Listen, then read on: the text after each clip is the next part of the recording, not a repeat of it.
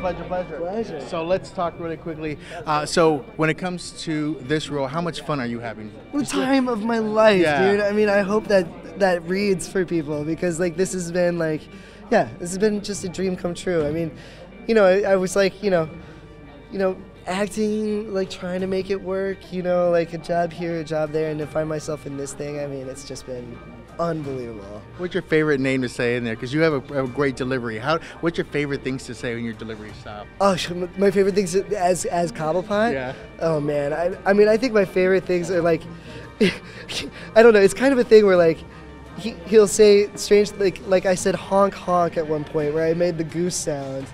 That was bizarrely fun. There's another thing where another character's talking about a train and I go choo choo. Like those are my favorite, like really weird idiosyncratic moments that I just really enjoy. All right, so we're looking forward to more of those too. Pleasure. Oh, great. Have a great show.